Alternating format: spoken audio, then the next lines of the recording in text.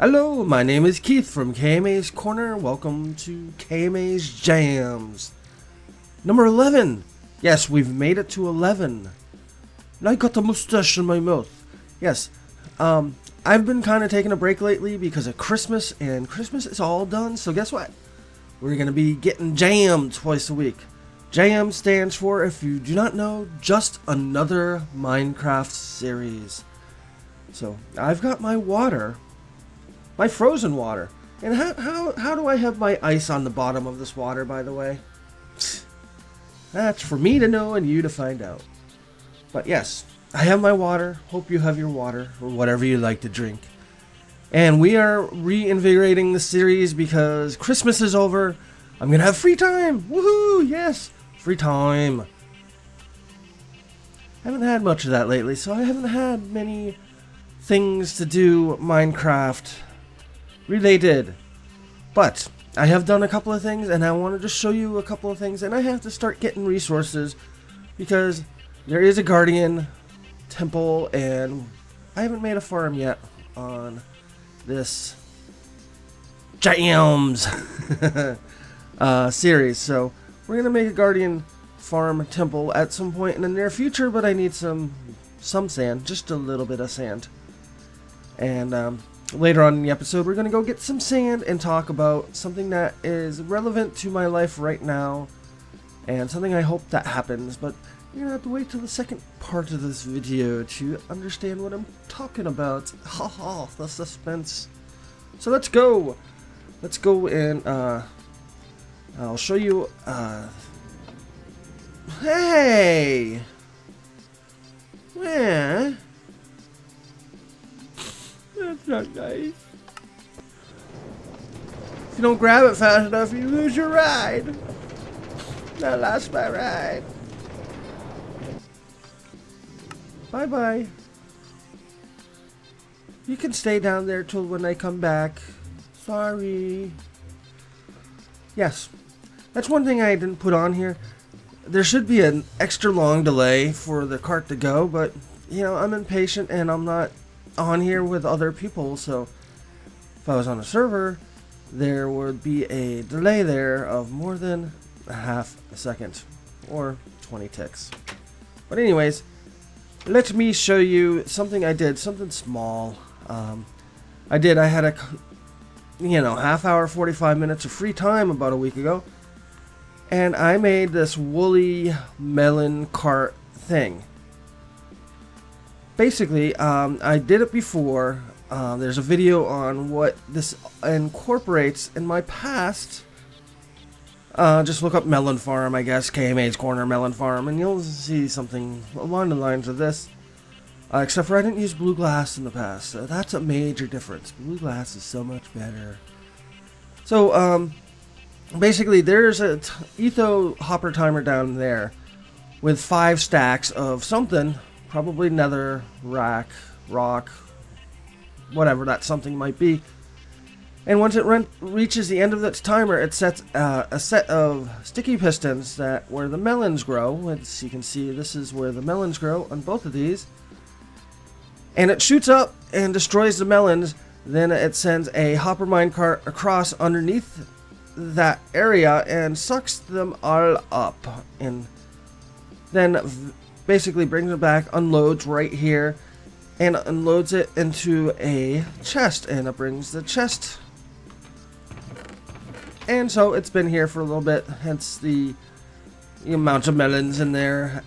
It's pretty simple. Oh, you see? Bye-bye melon. You can hear the cart going back now. I don't know why this one hasn't worked. Probably because I set it to 5 stacks, and that takes a little while, so I'm not too worried about it. It's obviously picking up melons, or else it'd be a whole bunch of pumpkins here, filling up. Oh, there it goes. So it just picks up and goes back. It's really not that difficult a thing to do.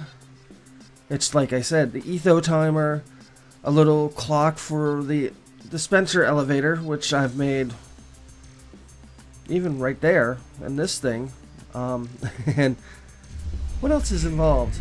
Oh, just the sticky pistons. It's really not that difficult. And again, we can thank our friend Wooly for this one as well. Wooly has made some really great stuff for some really good YouTubers.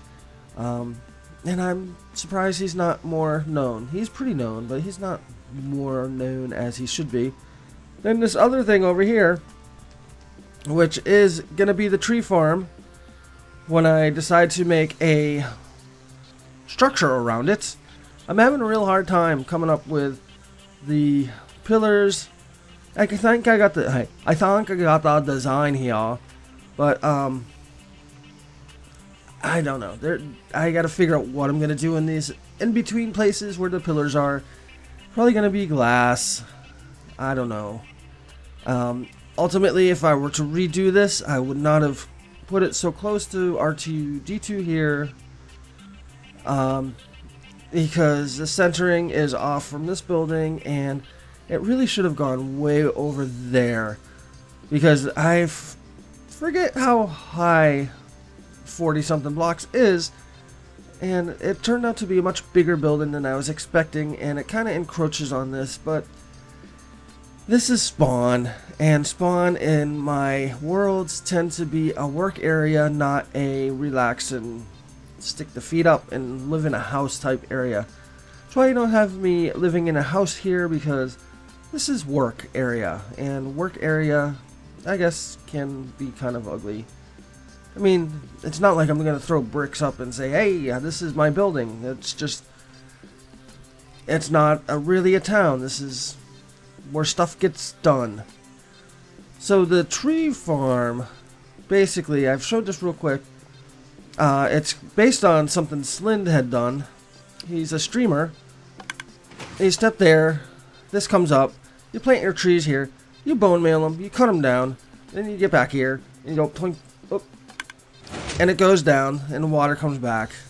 And all the leaves and all the extra woods and saplings fall into the water, go into the hoppers down there, and eventually ends up in this chest. So I made that a couple of weeks ago, and I think I've actually shown that on camera, and I got to do it over here, and I got to add some pistons and water streams over here, because these will be for the one wide trees instead of the double wide trees like over here. Over here. So I needed a storage space for all the wood that I'm going to be cutting down, because, you know, okay, I glanced at that. I thought one of my pieces of wood was on fire. Kind of scared about the wood being so close to the fire there. Back on subject though, you get cut down a couple of double wide trees, so you got 5 stacks of logs, and it's not something I'm going to be carrying around with me all the time. So I made these little storage facades. Now, as you can tell, each one's for a different type of wood. So, you know, if I got spruce, you just go in here and throw in the spruce stuff and so forth. So when I get the tree farm going, I kind of hope that at least the top part with all the logs are going to be full. That's my goal. I haven't really been doing any tree farming yet in this world, because I've been derping, and you guys know how well I can derp. And believe me, I can set this video on, you know, scheduled instead of private. Yeah. Did not know if you had a private video and shared the link, it still wouldn't show up for people. Sorry about that, guys. And if you have no idea what I'm talking about, that's okay. You don't need to. It's just me being a derp. But anyways, this is the work I've been doing a little bit later. I mean, a little bit lately. I've obviously not... I don't think I'm going to keep the snow here. And I'll probably replace that. But, this building is on its way. So, I'm going to go get some sand and talk about a little bit what's been going on this week. See you in a bit. I have found a guardian temple, and I need some sand so I can clear it out. So I'm going to go sanding for a little while, you know, collecting some of this beautiful... Oh, I just killed a dead bush. Yes, they give out sticks in a 1.9, but right now, nothing. But, yeah, I need some sand to clean out a guardian temple, so I figure I'd give you guys a little heads up on what's been going on, and a little explanation of what I've been doing. So, with little ado, let's go collect some sand. because we need sand badly. And as you can see, I've already stolen a bit of sand and sandstone, but I need a lot more. So we are gonna go get some. I'm gonna tell you a little story about a man I know named Jeb who found some oil. There is a server that is doing things right called Afterlife SMP. And I know I've said in the past that, Keith, no, fine server right now because things aren't right, because things are a little busy in my life and I don't have the best recording area to record basically whenever I want. Even though my family has said, well, if you need to record during the day when we're here, we will be quiet. So they're all, you know, how shall I say it, supportive of me recording with them here and them staying quiet. So that really isn't a problem. I just didn't really want to put them out. I was trying to be nice.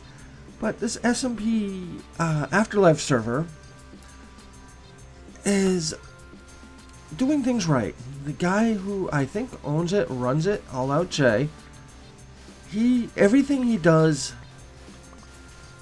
if you were to read the book on how to do Minecraft videos and run a server, he's doing it by the book, or at least by the book I would write, because what he does is exactly what I was looking for with the server. You know, lots of collaborations, lots of, I wouldn't say forced interactions with other people, but they're doing UHC right now, they're doing Abbot Caving right now, they have other things I imagine planned for the future as a group.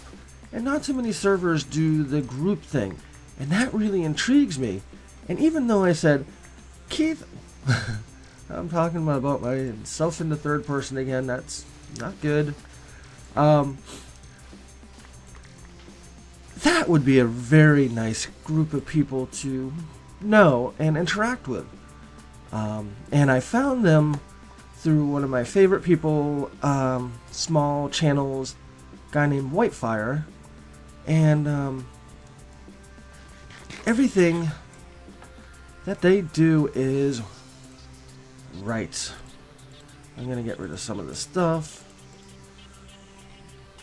and so it kind of got me thinking, well, you know what, these opportunities don't come around too often to be able to join a server that is doing things right, and that opportunity is now. So if I don't jump on this boat and apply for the server, I'm a big dumbass, and I don't want to be a big dumbass. So what I did is I made a video and I followed the rules for applying to the server, and I like the fact that there's some hoops to jump into, so people, you know, who are half-assed and not really sure whether or not they're gonna want to be on the server or whatever, it weeds those out. So you kind of have to jump through a couple of hoops and make a video and tweet some stuff and make a comment here and whatever, which I think is good for weeding out the not so serious applicants. Plus there's certain things in, hi sir, you want to help me mine some sand? Oh, Jesus. I guess somebody else helped me mine some sand. But anyways, jeez, didn't know the guy was behind me. That's why I like this game. It's fun. So yeah, you kind of have to jump through hoops to join the server, and I kind of like that because it gets rid of the crappy applicants. And believe me, there's a lot of people who just apply for servers and not really want to follow through with it. And for me, it's gonna force myself to actually collaborate with people if I join the server, which is something I've been wanting to do, kind of been delaying, and using my recording experience, recording space, living area as an excuse not to collaborate. But this group of people that are on this Afterlife server seems really cool. I've been watching some videos, doing a little research behind the scenes, finding out all about this server, and I've decided, yes, I do want to be part of this team. So I was jumping through the hoops, and I spent like, I wrote a script to say on the application server, almost a little too professional. I made a collage of clips from my playing Minecraft from 2011 till, you know, a couple of weeks ago, and parts from this world, and I tweeted out, yes, I'm applying for your server. I made the comment on the video that he wanted us to make the comment on, so he can kind of get an idea that somebody is applying for the server, and I uploaded my video, and everything's rocking, and I get it going, and I send out the link to the video so they can all see it, and I go to work, because work is something I do most of the time. To find out when I come home 12 hours later, because Monday's out. Oh my god, you can tell my mouse needs to be replaced. I have a mouse in excuse me, I have a mouse in my closet, but I prefer this one, even though it double clicks when I right click. So I guess I'm gonna have to get the other one out because it's becoming a little unbearable. So I jumped through all the hoops. I did all those things for the application, and I set up the video, upload it, send out the links to the video so that server admins can figure out if they want me or not. And I go to work for a good 12 hours and realize the video was set on private. Really? Well, hey, here's this great guy who is applying for our thing, but guess what? He doesn't even know how to set up his video properly. Screw him. Come on, he can't even do a video right. He doesn't know the difference between private and unlisted, and which I didn't know the difference between private and unlisted. I will admit that, because I've never set a video to private. Well, I have set them to private because I have a couple of hundred vlogs on my channel that I have privated right now because they're immature and stupid, and I've grown up from that time, and that's not really me. So I derped big time. Really big time, and I feel like an idiot for doing that, and I hope it doesn't hurt my chances, but you know, in the grand scheme of things, if I was all out Jay and I was looking for somebody professional for my server, I would be like, you know, this guy can't even upload a video properly to YouTube, how can I rely on him? And then, to top it all off, I was at work, and it took 10 hours, I guess, or so from the time the video was uploaded for me to fix the situation, and I only need a couple more stacks and I'm out of here. Ouch. And that wasn't cool because my reaction time was like really slow, and I just I don't know, I kind of goofed it up, but we'll see. They haven't said no. They haven't said yes, and either way, whatever happens, I mean, it's gonna suck if they say no, but everything happens for a reason, and there's a reason why my video is set on private for some reason. Probably because I set it on private, but yeah, I hope it's a yes, even though I kind of screwed up the application process. But I've been working gazillion hours, 60, 70 hours through the Christmas time. I've had just Christmas Day off. Actually, no, I can't even say that. I worked 2 hours on Christmas Day, so I didn't even have Christmas Day off. And so, the fact that working a couple hours in a day feels like a day off to me should say something. But I've been working a lot of hours. I'm kind of tired right now, and I haven't been able to get back into the groove of things. Is there another one behind me now that's going to blow me up and throw me over you? I don't think so. So, I do, my brain does work. That's just that it's tired right now, and I'm kind of in the fog. But that's just excuses so people don't think I'm really that much of a derp. And I kind of am a derp. So, if you don't know Afterlife SMP, you should go look it up, because there is a lot of really good people there. they're doing the server properly, correctly, and the way it's supposed to be done, which to me is, why do I have sandstone? I don't want sandstone. Which is kind of how you would think a place that is running it like Minecraft, you know? Everybody likes Minecraft, or when it was in its heyday before they decided to stop playing Minecraft. Let's get rid of those. I want a full inventory. Alright guys, I am done with the episode. I got my sand that I needed, and I showed you the stuff that I wanted to do over here, or I did do over there. But I just wanted to show you real quick something else I'm going to add to this. I have decided to make this the all-in-one villager companion guide building, and I'm going to make those auto farms up here with the villagers and the iron golem farm, and I'm going to put them all around here. Everything that I need to trade with villagers at this building. So everything that I need will end up with chests right around here. And first off, I gotta make the villager breeder, and I'm gonna drop the villagers right here. So this is where I'm gonna have just this one block. I'm probably gonna have 100, 140 villagers eventually, probably sometime next week, because I'm gonna make the villager breeder up in the sky above me so I can get enough villagers.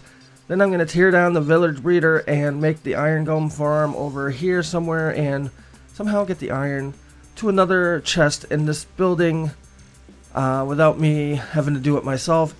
And then I'm going to do the different farms that I think Unary Bit made. And I'm going to have a chest for the carrots, the wheat, and the potatoes. So I can have like a farmer villager here and trade with him, get the stuff I need. Then have all the librarians over in another room on this platform and just trade with them. But that's all stuff that's going to happen in the next couple of weeks, maybe up to a month. But I just wanted to let you know that my series is back. It's going to be 2 episodes a week again now that Christmas is over with. And so things are back on schedule. I got off schedule for probably almost a month because of the amount of work we had. People like to order online a lot more than they like to go to the store and get Christmas gifts. And I deliver those online purchases. Yes! So, haven't had much time. So I guess I imagine I'm going to have to take some sort of break next Christmas too, but other than that, I'm looking pretty good. So this series should be going all year round, at least 2 episodes a week, and hopefully if Afterlife accepts me, I will do 2 episodes a week over there too, so that would be 4 Minecraft videos a week between the 2 series, and I think I can handle that for 95% of the year. So that is our goal, and I guess I'm gonna, oh, look at the back of my head. I guess I'm gonna have to say goodbye. Oh, go on. Oh, I couldn't find my other mouse.